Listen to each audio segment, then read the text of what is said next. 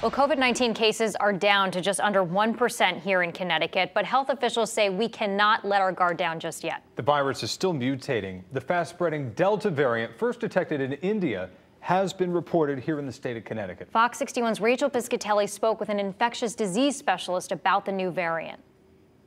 The mutation occurs when the genetic code of a virus changes slightly.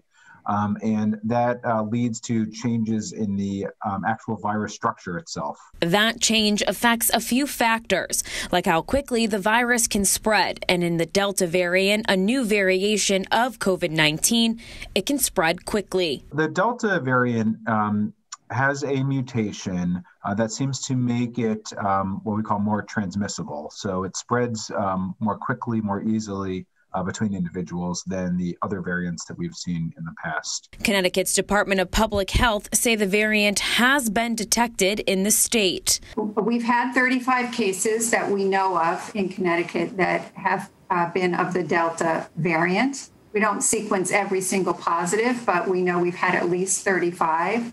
According to health officials, this variant could cause severe symptoms and lead to more hospitalizations. Now, the concern is the populations that don't have that protection by not being vaccinated, that they may be more vulnerable from becoming infected with this particular variant because it seems to spread more easily. Viruses naturally mutate, but the way to prevent these mutated variants or the variants that have these mutations from spreading is by implementing our preventive measures. So vaccination being the key.